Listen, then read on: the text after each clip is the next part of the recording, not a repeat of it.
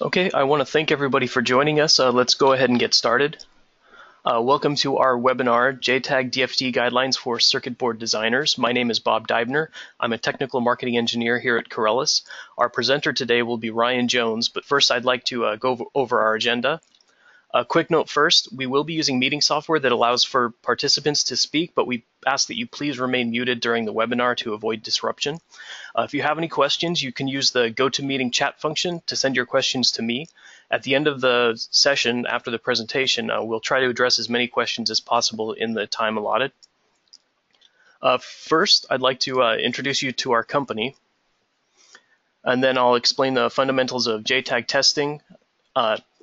Ryan will explain the fundamentals of Jtag testing and general best practices related to designing Jtag into a system. We'll present guidelines for improving design for testability during schematic design, as well as tips for layout design. And finally, as I mentioned, we'll close the webinar with a question and answer session. A little bit of background on Corelis. Corelis was founded in 1991 with headquarters in Cerritos, California. At Corelis, we focus on board and system level test products and services, mostly related to IEEE 1149.1 standard as well as its related standards. Our parent company, Electronic Warfare Associates, or EWA, was founded in 1977 and acquired Corelis in 2006.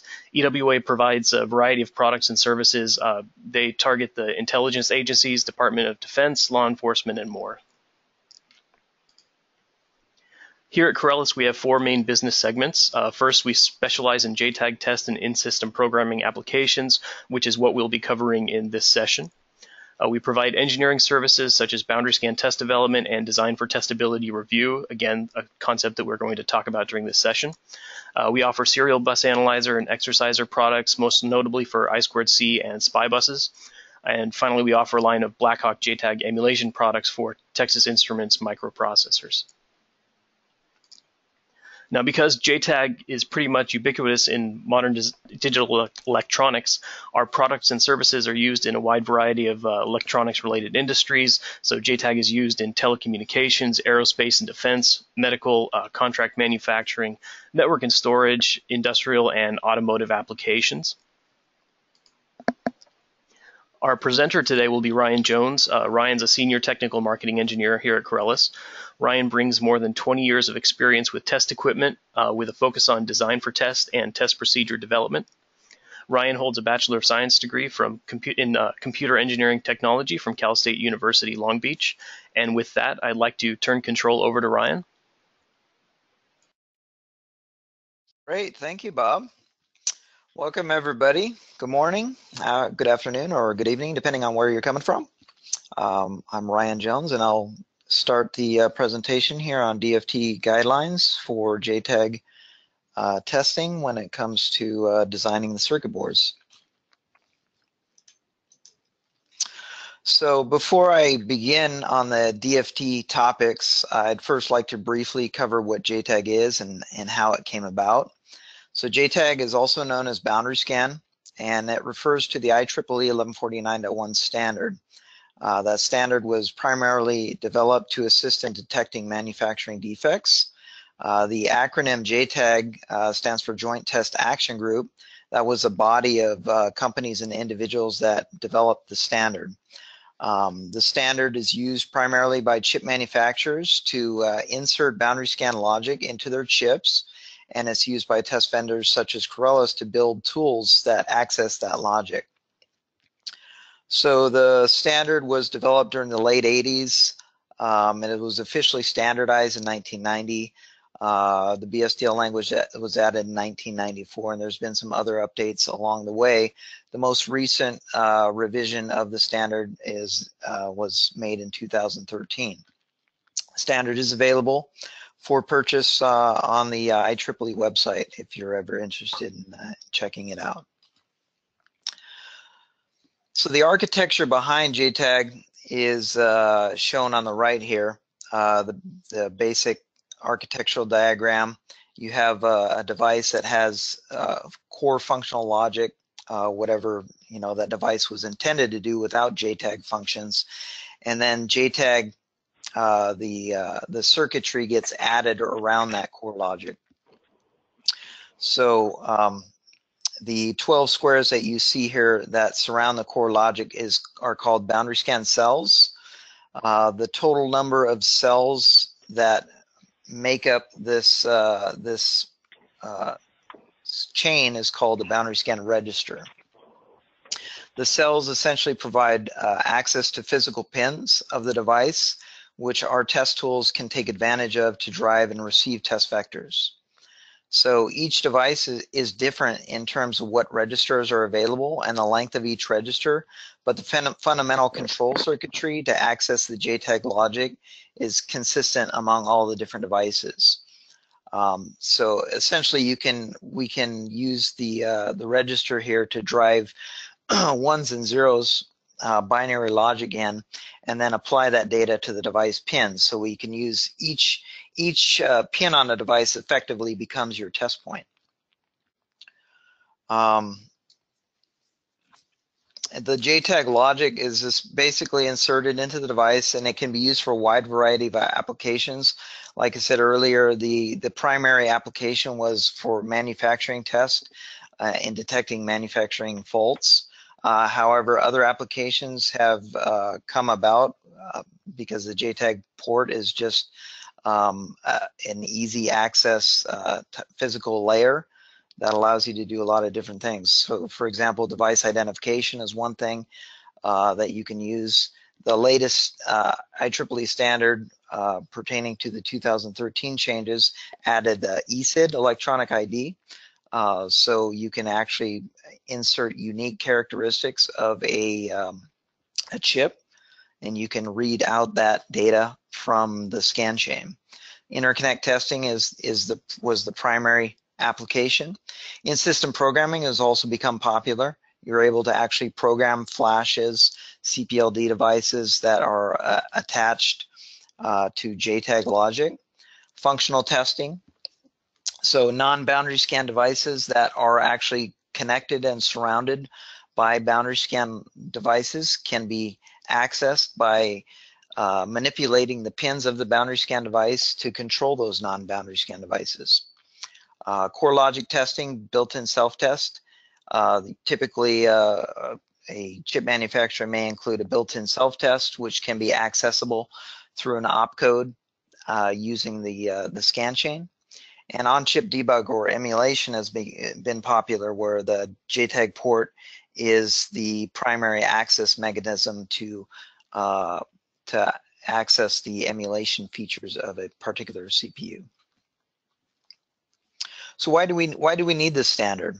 Well, it's primarily due to the loss of physical access on the circuit boards for testing.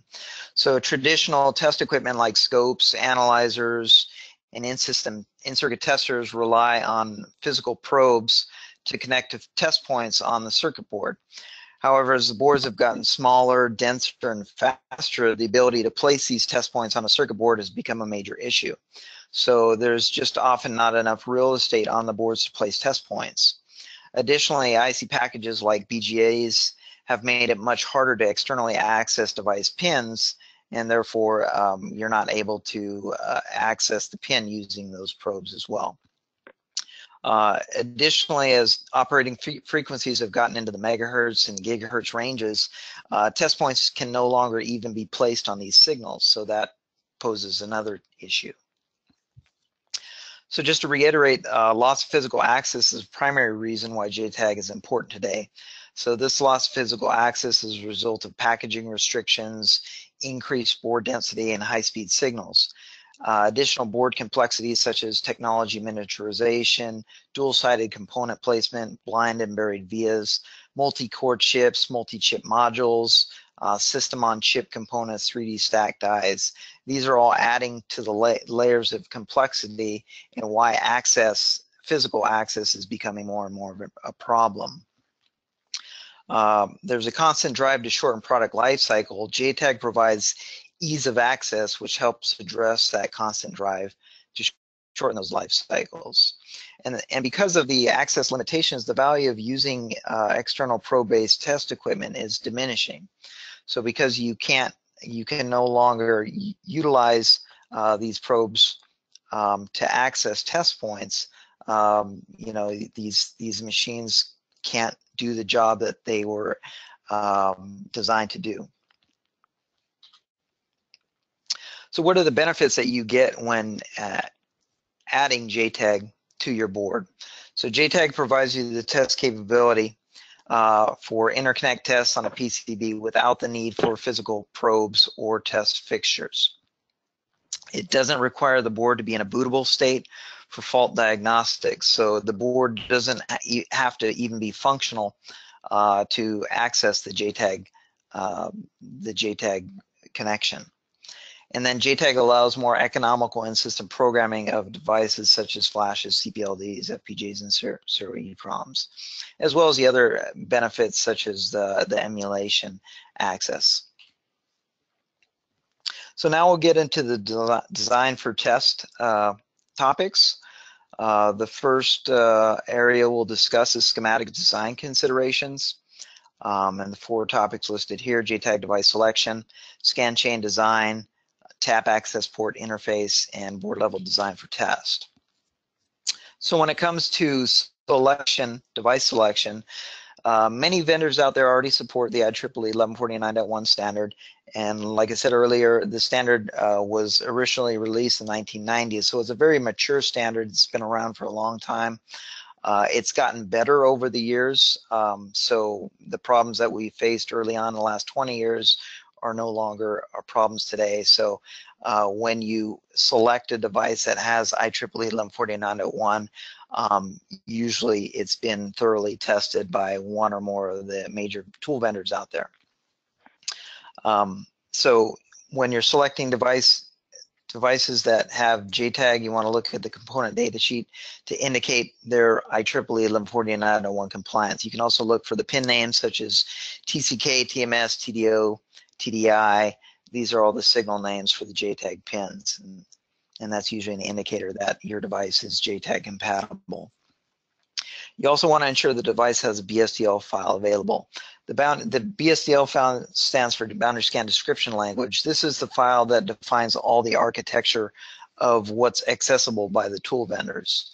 So without the BSDL file, the tools that generate the vectors can't really do their job effectively, because we need to know what cells are available to communicate with the device. This isn't usually a problem when it comes to devices that have been on the market for a while, but if you're selecting newer devices that are just becoming available, sometimes there's a lag between when the device is available and when the BSDL file is available. More Jtag devices translates to greater overall Jtag test coverage. So if you have the option of choosing a non-Jtag device versus a Jtag device, you're going to be better off choosing the Jtag device from a Jtag testability point of view. Now we'll talk about scan chain design. So the scan chain of your board is probably the most important piece in allowing Jtag access. Maximum testability is achieved when all Jtag devices are in a single chain. And we're talking from the standpoint of interconnect type testing. So when you put all your devices into a single chain, and what we mean by that is each device has a TDI, TDO pin, a TMS, and a TCK pin. So each device will connect from one to another using its TDI, TDO interface. So the TDO of the first device connects to the TDI of the second device, TDO of the second device connects to the TDI of the third device, and so on down the line. The TMS and the TCK signals are all routed in parallel to devices, since the tools actually communicate with all these devices simultaneously. So the TCK and the TMS you can think of as broadcast signals. And the reason that we want everything to be in a single chain is because the test vectors are driven simultaneously on all the device I/O pins. So if you have interconnectivity between, for example, here U3 and U10, there's going to be some nets that are connected in between these devices. And similarly, you might have interconnectivity between U1 and U12.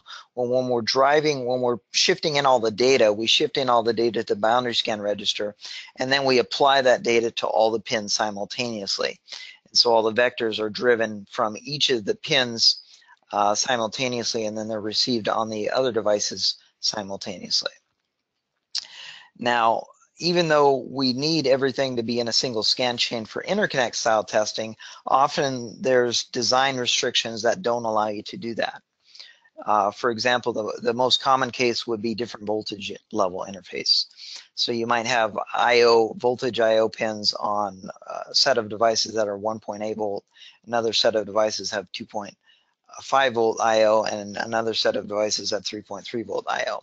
Obviously, without logic shifting or voltage level translation circuitry, you're not going to be able to connect all the devices up together into a single scan chain. So one of the things that our Jtag controllers do is have multiple taps on it, and each tap allows you to select a different voltage to it. So it is completely possible for you, the designer, to break up scan chains based on voltage level and other restrictions, and then connect each one of the taps up to a separate port on our boxes. And then this box will effectively put each of these three separate taps into a single scan chain. So it will concatenate all these three scan chains for the purpose of test vector development and test vector execution. You can also chain scan chains together using cables or fixtures. Just keep in mind that your signal reliability may suffer because you may have long cable lengths or inefficient grounding. You also want to check the devices for full Jtag compliance. Check if the BSDL file has been tool validated. Often, if you open up these BSDL files, there'll be comments in them, and some of them will indicate that this BSDL file has been validated with Corelis tool or one of the other tool vendors out there. So it's always a good idea to make sure that the BSDL file has actually been verified by the chip manufacturer. And these BSDL files are available from the chip manufacturer's websites typically. A handful of vendors out there require you to sign an NDA to access the information. You also want to check for any non-standard behavior for the boundary scan devices. So this information may come from the data sheets, device errata, and BSDL files. So this just means that there might be exceptions to IEEE compliance. For example, some devices may support emulation only or in-system programming only. They might not have a boundary scan register to perform interconnect type testing. Some devices have MUX Jtag pins, so the devices can be used, the pins can be used for Jtag, but they also serve some other functions. So as designers, it's important for you to make sure that your board can change the function of that pin as needed. The test engineers are going to obviously need it to be used in the Jtag port, whereas during normal functional operation, you're going to utilize the non-Jtag aspects of the pin. Some devices require complex initialization sequences. So you might need to be aware that you may need to introduce a lot of, I'm getting a lot of feedback here, Bob. Can you make sure everybody's muted? It looks like everybody's muted, but I'll go ahead and manually mute everybody. Okay, thanks. Some devices might require a complex initialization sequence, so it's important that as a design engineer that you be able to go through that initialization sequence to set up the devices accordingly. Multiple scan chains, like I said, can be grouped by IO voltage levels, and the Corelis multi-tap controllers allow independent voltage control of each tap interface. You also want to consider your signal loading on your TMS and TCK signals. Like I said earlier, all these signals should be routed in parallel to all the Jtag devices. However, if your using like our Corelis controller to drive the TCK and TMS. Our tap controllers can only drive up to 6 devices under load. So keep that in mind. If you have more than 6 devices, you want to ensure that the signals can be driven properly. And then you don't want to connect your T reset signals to ground.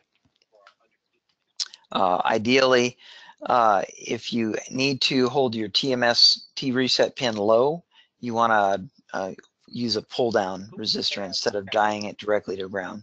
Some devices out there require the T reset signal to be low for normal functional operation.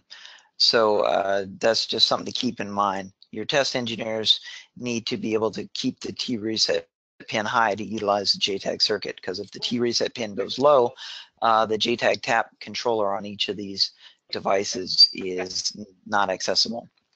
Maybe I can get in touch with you like tomorrow. Okay. Definitely I'll give it to you tomorrow. Well, the problem is that I don't know. Ideally, you want to dedicate a schematic page for a block diagram of the Jtag chain. Your test engineers will definitely love you for it.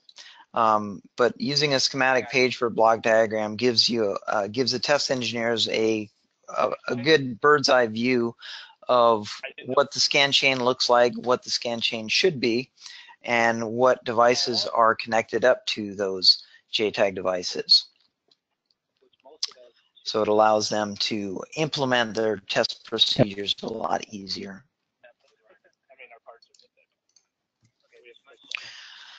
Now we'll go over the tap interface connector. So the tap interface connector is the interface between the Corelis controller and the unit under test. A solid ground connection is very important for reliability of your test procedures and test vector execution. Corelis utilizes 20-pin headers, and it provides ground between Jtag control and UUT. So every other Jtag pin is grounded to improve signal integrity and noise immunity. So when you build a ribbon cable, every other pin on that ribbon cable is going to be ground pin, and therefore it helps improve your signal integrity. Ideally, you want to use termination resistors on your tap pins, your Jtag pins, TDI, TMS, TRST, and TCK. We recommend a minimum of 1K, but obviously it's going to be design dependent on what's best for your given design. But 1K is the minimum if you don't currently have any type of termination utilized. And if you add a 33 ohm series damping resistor on the last devices of the TDO, that's going to help with overshoot and undershoot on the TDO line. Most vendors utilize a standard 0.1 by 0.1 inch pitch header for their Jtag controllers. So ideally, if you have the real estate to put a 1-to-1 pin interface on your board, that's going to give you the easiest interface mechanism, but we realize that this isn't always going to be the case.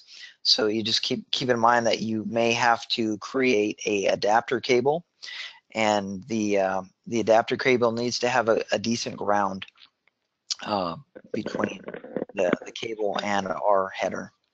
And we always recommend to use shrouded headers to prevent incorrect insertion, because some tap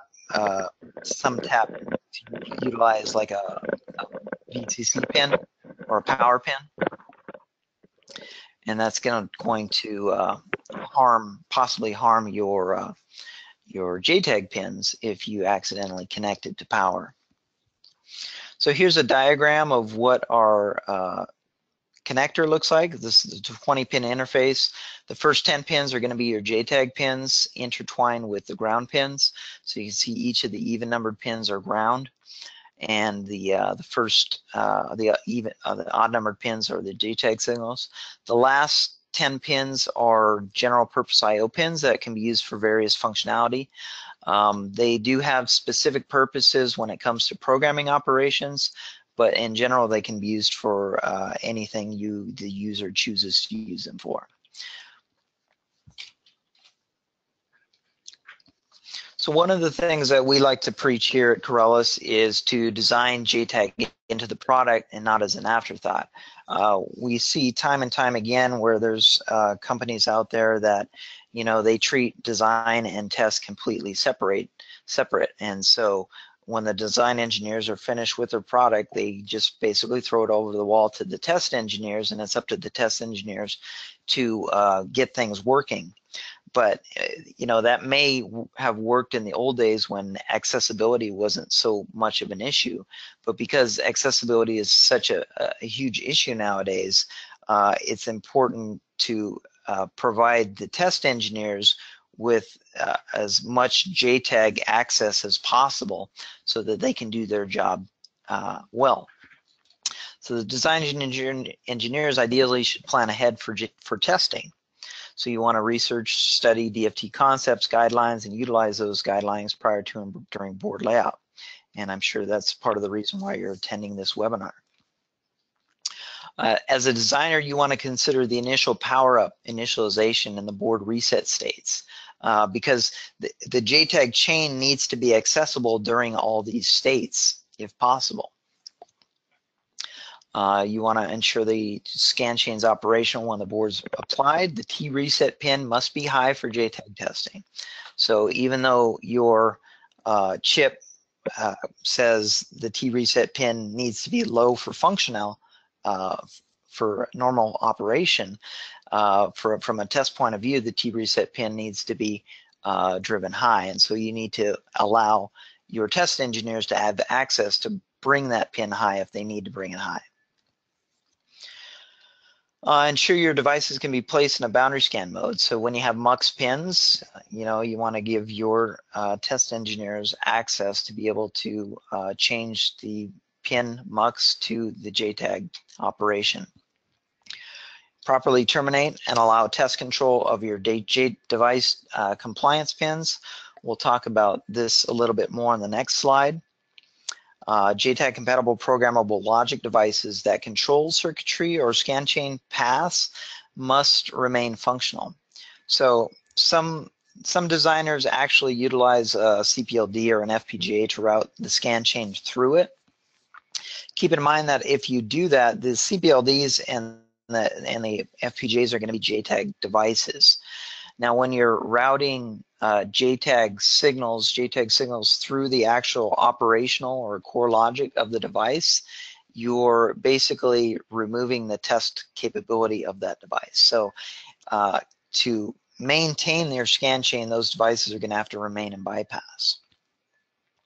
Ideally, you don't want to use CPLDs or FPGAs to route your power circuitry or your scan chain paths to keep them fully testable with Jtag. And then constraints can't be used if the scan chain isn't working. So with our tools, you can use, you know, fixed high and fixed low constraints during test vector development to keep certain nets high and low. But you can't actually use a constraint if the scan chain isn't working. So it's a chicken and the egg problem. Okay, we'll talk about compliance pins, compliance enable pins. So the compliance enable pin is essentially, these are identified in the VSTL file, and they basically determine that these are pins that must be maintained at a specific level at all times prior to and during testing to make sure that the Jtag operation works correctly. So for example, Xilinx Kintec part has a attribute called compliance patterns in the BSDL file, and the compliance pattern attribute lists the pins that are considered compliance enable pins and the state that that pin needs to be in for the device to remain boundary scan compliant. So what this says is the program pin has to be high at all times in order for Jtag testing to work on this part. So as a designer, you need to be aware of this fact, and these pins must be held at the proper state while the board is being tested. Now on your board, you're also going to have other non-Jtag devices on it. So ideally, if you can, you want to allow Jtag control over non-Jtag devices. So a good example is shown here, where on the left we have a clock oscillator where its enable pin is tied to ground. And so because of that, the clock's always enabled, and therefore the pins that it's connecting to, the boundary scan devices, these pins cannot be tested using boundary scan because it's going to interfere with the enabled clock source. On the right, we have a workaround where we can take one of the boundary scan pins on one of the devices, connect it up to the enable pin so that we can drive this pin to be disabled while we're doing Jtag testing. So ideally, if you can take advantage of situations where you can use boundary scan to control enable pins on your non-Jtag devices, that's going to increase your testability of the board. Memory cluster testing. So memories are typically non-Jtag parts that, when surrounded by Jtag logic, can be tested.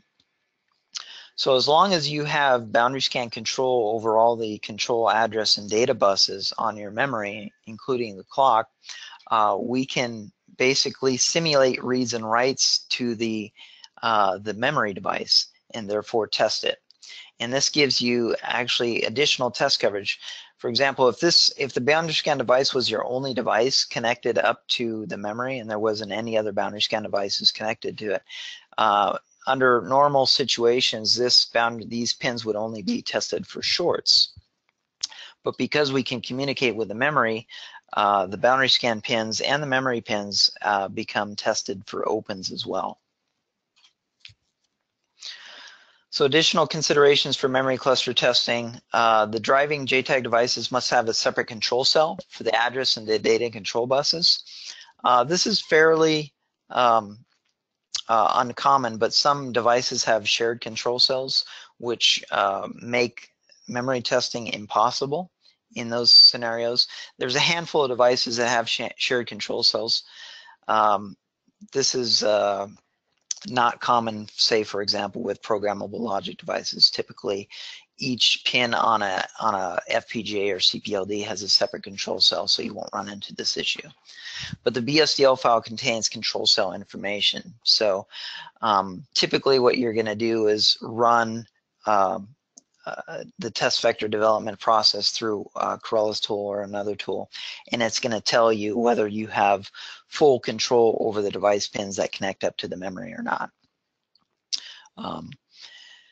Pins can be defined as linkage bits in the BSDL file as well, and these pins have no control. So some of the more popular ones that would have no Jtag control are like power pins. But then there's also I/O pins that may be defined as linkage bits.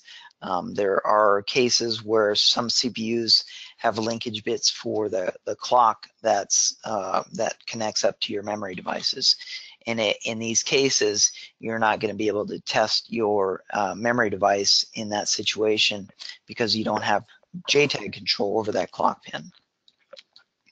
If a PLL is used to drive the clock, you want to ensure that PLL has a bypass feature that can be bypassed during Jtag testing. Now, we've tested memories as simple as normal SRAM devices all the way up to DDR4 memories. So the clock speed that you're using to actually test these memories is not so important, but PLLs tend to have a minimum frequency that they need to lock onto, and that's where the issue comes into play.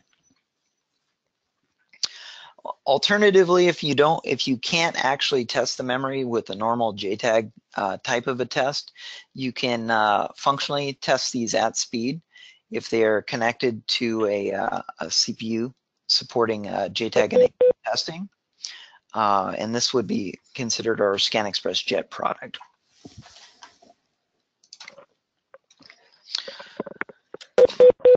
For Flash in-system programming, is very similar in regards to memory testing, where you have a typical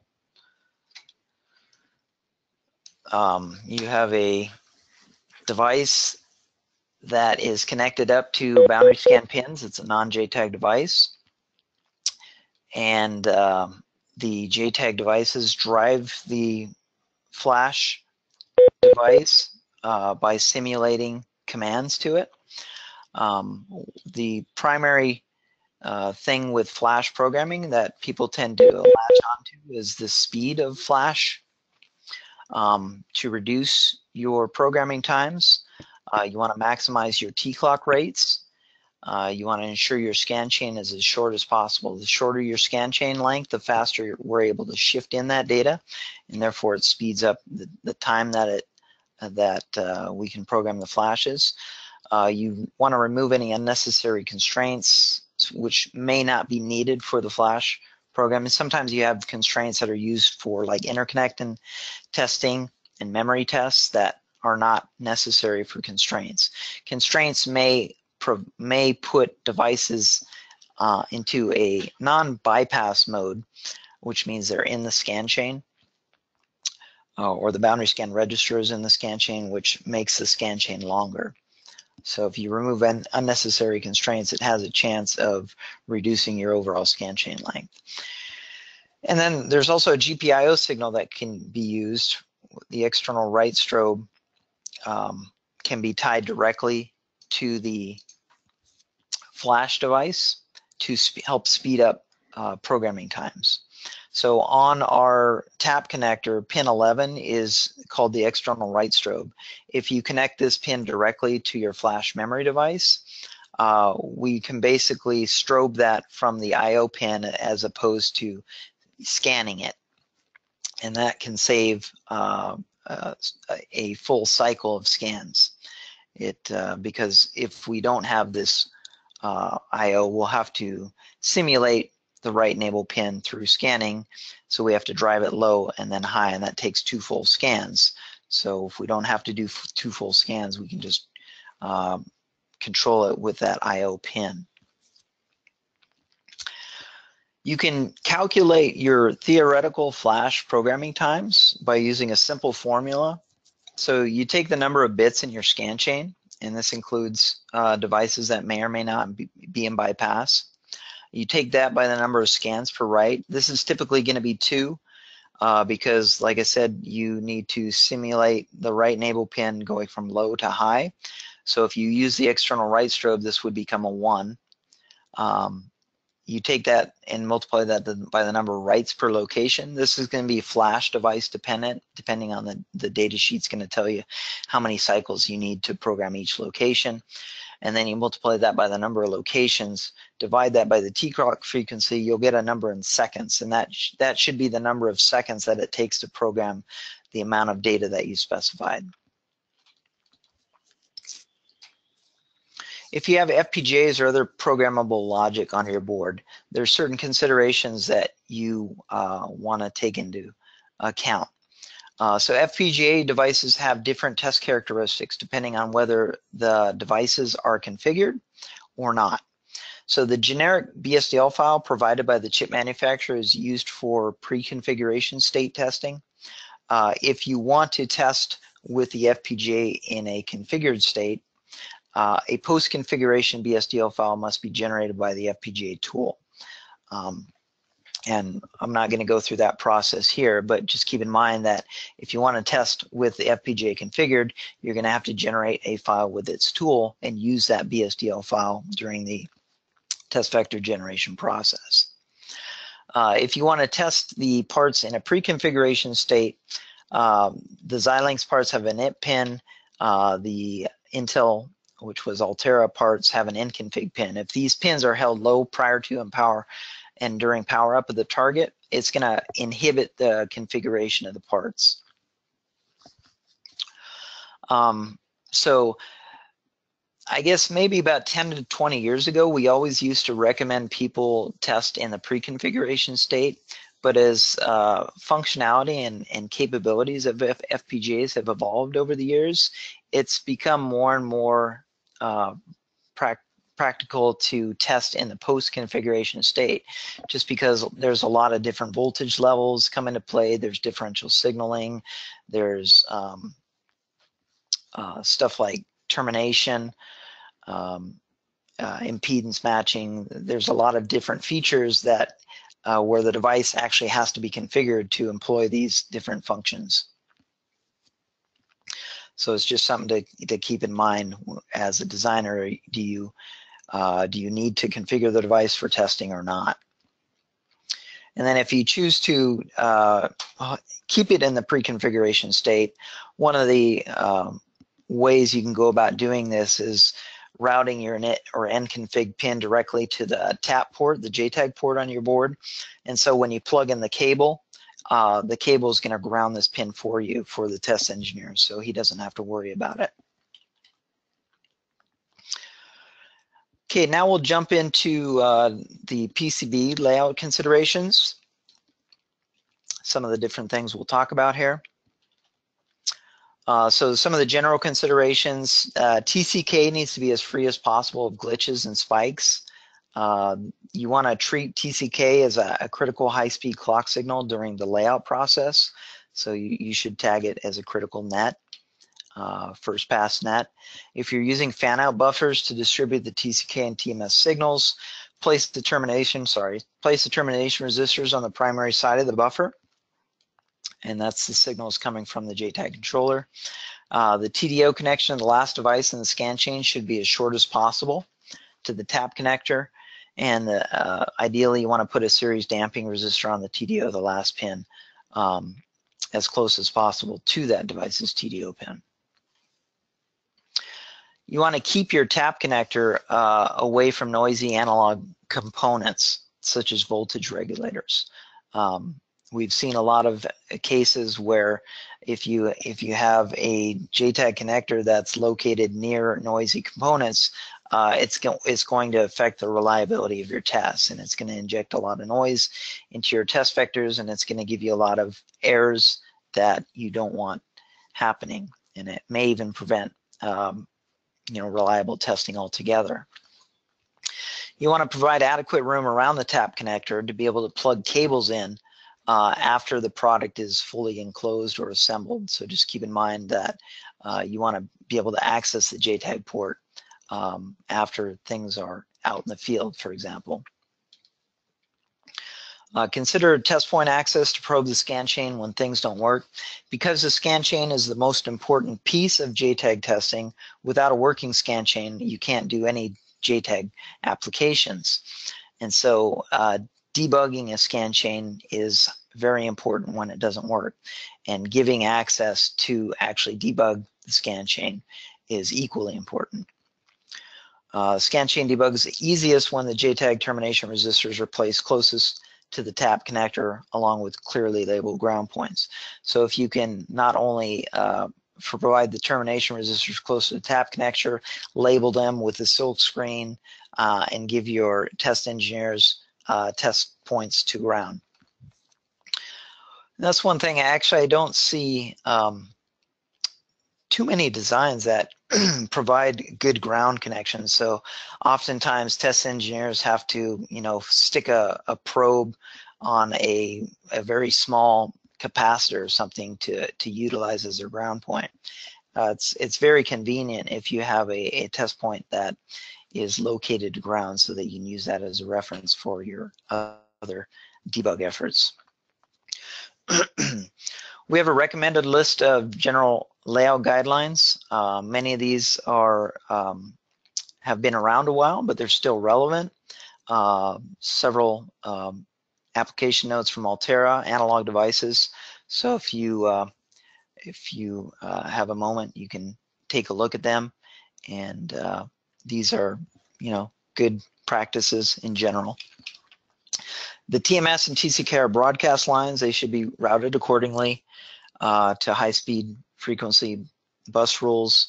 We recommend the Jtag traces be a minimum 10 mil width, 10 mil spacing. If you can route the Jtag signals on the outer layers away from noisy analog voltage regulators, that's also going to allow you to access the signals in case there are issues with the scan chain during bring up of the board. Signal quality, like I said, is a very key factor for successful Jtag testing. So your Jtag signals, you want to route them as critical nets. The most common problems are reflections and ringing on the TCK. Termination is very important. Routing is important. While we don't have necessarily a ideal method of routing, you can use point-to-point. You can use star topology. It's really design dependent, design specific on how you want to implement your T-clock routing. But just keep in mind that successful Jtag testing is dependent on no noise-related issues or a clean T-clock signal. Test points. You want to make sure your compliance enable pins that we talked about are accessible in case the test engineer needs to apply them in the opposite direction to what normal operation would be. So you might consider placing pads for pull-up, pull-down resistors on the pin if you're not sure.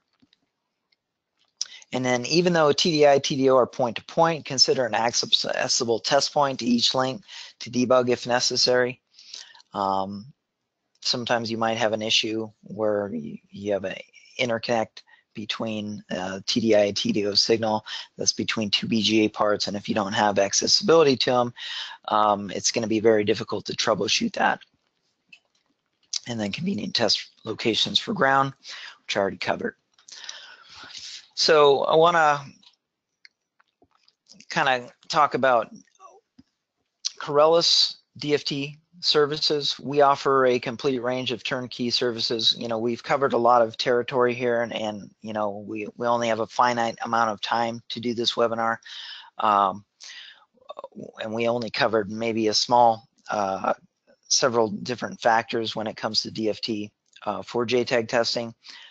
We do a lot of DFT services here at Corelis, so you're more than welcome to access our services if you need assistance, and you don't have the bandwidth, or don't feel confident in your expertise in the area. It's certainly something that we can help assist you with. So if you use our services, we'll do a full design for test analysis on your board. You'll send us the design files, your netlist schematic.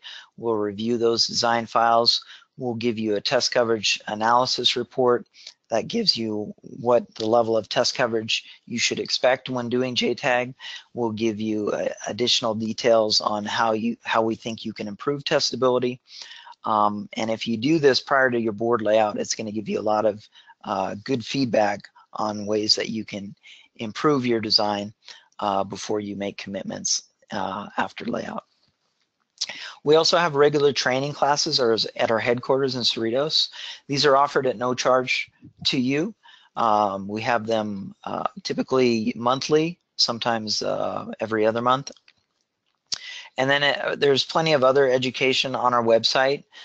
We have a DFT guidelines and application note for Jtag testing, white paper that's available on our website, as well as other materials as well. So feel free to browse our website and take advantage of the information that we make available to you.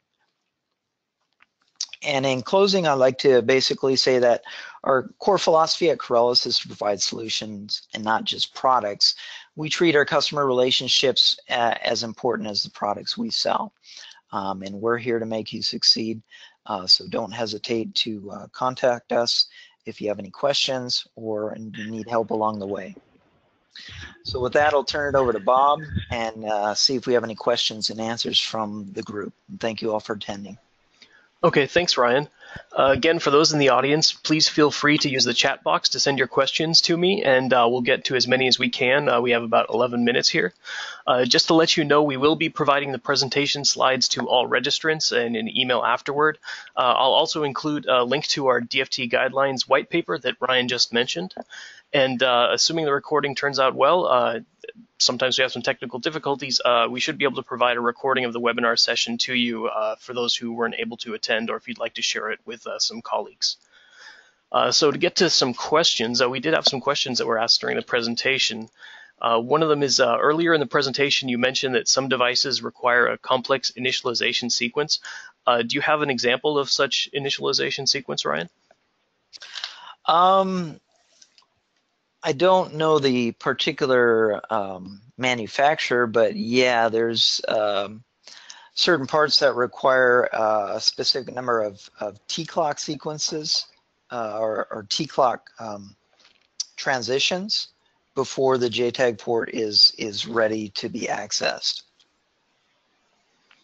Okay. Any other examples, or? That's the one that jumps out at me. Okay. Another question we had, do you have any design tips for making sure AC coupled nets are testable? So AC coupled nets, unfortunately, Jtag is a DC test, so testing through AC circuits isn't really possible. They did introduce 1149.6, which has to do specifically with AC coupled testing.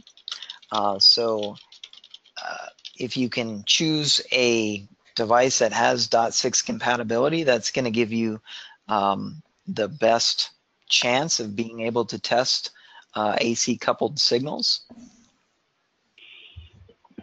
Okay. We have another question here. Some FPGAs have two internal chains. Are there any special DFT considerations for these devices?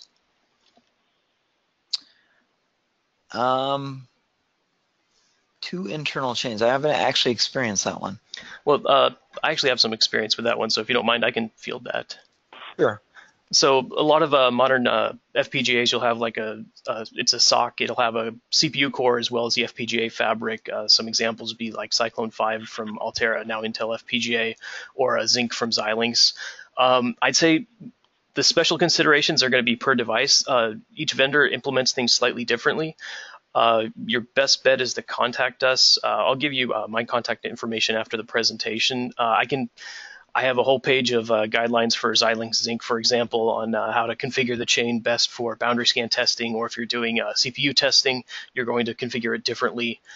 In general, you read the guidelines from the manufacturer of the chip, and you figure out what you want to be able to do if you're going to use boundary scan or some other JTAG-based test techniques, and go from there. But yeah, it's mostly going to be vendor dependent because everybody implements it slightly differently. Okay, we have another question right here. Could you explain more about running at full speed FPGA to test memory? So I think what that's asking is, do at speed memory testing with an FPGA. Is there something we can do there? Yeah, certainly. I mean, you can instantiate CPUs inside of an FPGA and take advantage of our Scan Express JET functionality.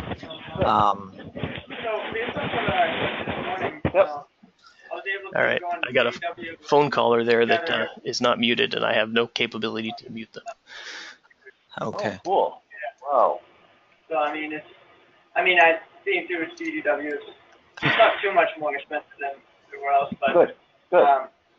to cover the 15 computers, it's $15,000. Well, I apologize for that. Yep, put it through. That, and I'll send it to you. That works. Right. Excellent. Awesome. We're done with it. Great. Yeah.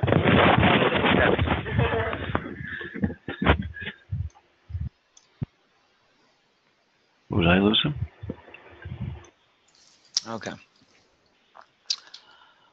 Okay, so again, the question was, if you have an FPGA, can you use it to run full speed memory tests? So yeah, I think I was saying that you can instantiate a CPU inside the FPGA and utilize that with our Scan Express JET tool to perform at-speed testing of the memory. And that's probably the primary way that you're going to get doing that at speed. Okay. Another question, are there any JTAG security considerations that should be taken into account? So that's actually a tricky subject because the JTAG chain is always available. So during the design phase, during the production phase, out in the field, if you leave the JTAG on the board, people are going to have access to it. So some devices have fuses that you can actually blow to prevent access from the Jtag chain, but that means nobody's going to have access to that ever in the future, which, you know, maybe that's what you want. There's other devices out there that have a security code or sequence that you have to send to the device to actually get access to the internal registers of the part. But yeah, security is a big issue, and it's becoming a bigger issue as time goes on. I think there'll be more and more applications that address the security issues of Jtag, but right now we're still in, it's still evolving. Okay, thanks for that answer. Let's see. Another question we have is there anything to consider when designing PCBs that'll be tested in an interconnected system? So that'd be like a system of multiple PCBs that each have Jtag capability. Yeah, so we have a product called ScanExpress Merge, which, you know, you can test 2 assemblies as a complete system. The only real design consideration there is that your Jtag testability is going to be limited to the interface between the 2 boards, so which is effectively the connectors or the connections between the 2 boards. So as long as you have, you know, Jtag pins on one side of the connector on the first assembly and Jtag pins on the other side of the design with its connectors, then you shouldn't have any issues with testing over that connector using Jtag. So beyond that, there aren't a whole lot of design considerations to worry about. Okay, thanks for that answer, Ryan. I think with that, we'll go ahead and wrap things up. I wanted to mention again, we will be providing everybody who registered an email after this session where we will provide you with the slides that were presented, a recording of the session, as well as our Design for Testability white paper. If you have any questions for us, I'll provide you with our contact information, our telephone numbers, and our email addresses. And I wanted to thank you, everybody, again for coming out or for listening to our webinar today. And I hope you have a great day. Thanks, Ryan. Thank you. All right. Bye, everybody.